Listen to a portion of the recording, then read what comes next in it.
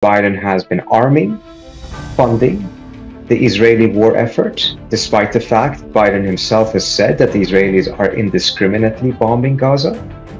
Biden has circumvented Congress twice in getting arms and weapons to Israel faster and not allowing Congress to be able to weigh in on it.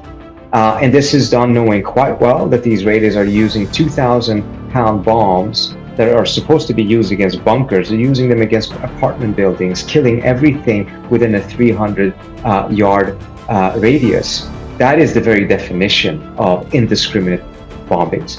The US is well aware that the AI that the Israelis are using is such that it actually targets very, very low-level suspected Hamas officials, not when they're out in Gaza, but when they're actually at home, sleeping at night in apartments with their children, including everyone else in that same apartment building and on that block that will also be killed based on a suspicion that this very low-level person may actually have something to do with Hamas.